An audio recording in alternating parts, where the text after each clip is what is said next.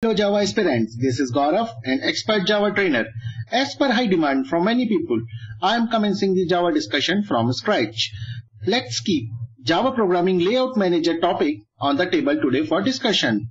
What is Layout Manager? A Layout Manager is a class that is useful to arrange components in a particular manner in a frame or container. And Layout Manager is an interface that is implemented by all the classes of Layout Managers. There are following classes that represents the Layout Manager are BorderLayout, FlowLayout, GridLayout, GridBagLayout, CardLayout, BoxLayout, GroupLayout, Scroll Panel Layout, Spring Layout, etc. First, we will discuss about border layout. What is border layout? The border layout is used to arrange the component in 5 regions. You can see in the picture: north, east, west, south and center. Each region area may contain one component only. It is the default layout of frame or windows. It provides 5 constants for each region. For north region it is north, for south, south, then east, west and center. Constructors are: first is default border layout, that creates a border layout but with no gaps between the components. Another one is GBorderLayout, which is having 2 parameters.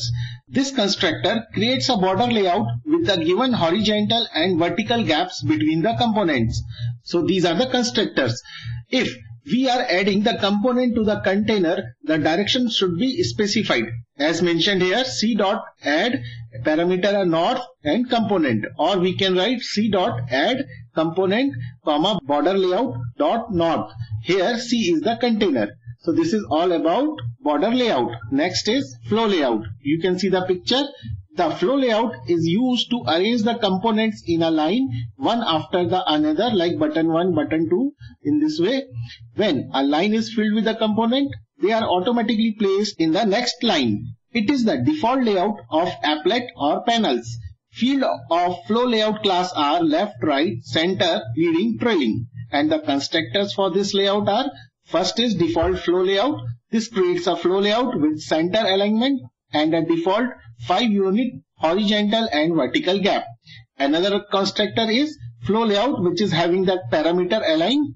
This creates a flow layout with the given alignment and a default 5-unit horizontal and vertical gap. And another constructor is flow layout, which is having parameter align and horizontal and vertical gaps. This creates a flow layout with the given alignment and given horizontal and vertical gap. Next is grid layout. Grid layout is useful to divide the container into a 2-dimensional grid from that contains several rows and columns. The container is divided into equal size rectangles and one component is displayed in each rectangle. The constructors for this layout is: first is by default grid layout.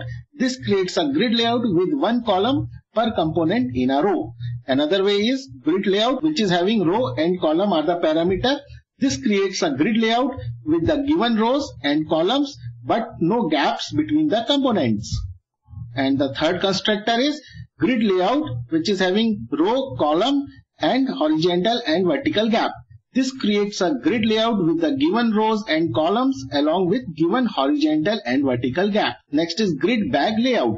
GridBagLayout Manager arrange the components in rows and columns. This layout is more flexible as compared to other layouts. To create a GridBagLayout, we can create an object to GridBagLayout class as GridBagLayout obj equal new GridBagLayout. When positioning the component by using GridBagLayout, it is necessary to apply some constraints or conditions on the components regarding their position, size and space in or around the components, etc. To apply some constraints on the components, we should first create an object to the GridBagConstraint class as GridBagConstraints equal new GridBagConstraints. This will create constraints of the component with default values. This is all about GridBagLayout. Another one is CardLayout. The CardLayout class manages the component in such a manner that only one component is visible at a time.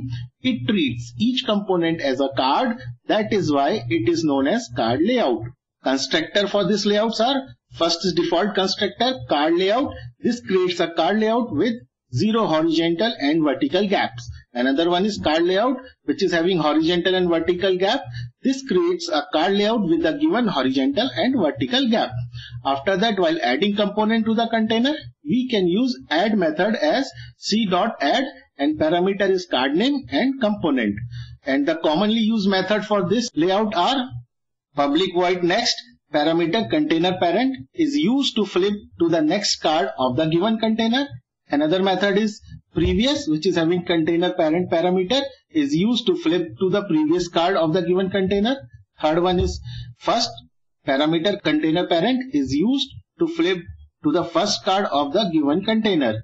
Fourth one is last, parameter container parent is used to flip to the last card of the given container. And the last one is show, container parent and string name are the parameter is used to flip to the specified card and the given name.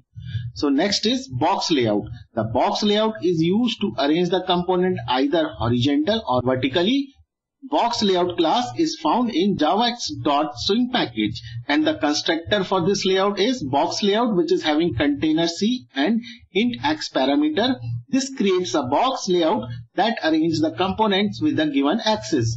Here, all the components which are inside a JPanel object are arranged by using axis orientation. These axis orientations are x-axis, that components are arranged along x-axis, y-axis, components are arranged along y-axis, line axis, components are arranged like lines in a text, and page axis. In this, components are arranged like lines in several pages. Box layout is implemented with the help of box class defined in a javax.swing package.